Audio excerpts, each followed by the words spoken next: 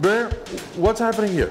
Yeah, so this is our fermentation rooms. Got involved with WilliamsWarn and this opportunity came along. We can see, okay, this is easily transferable into our business. We have just over 30 units. We're called Brewstation. We can service small bars. We can tailor a boutique beer just for them. The idea is we can set up anywhere within the country. That's amazing. That's like a mobile brewery.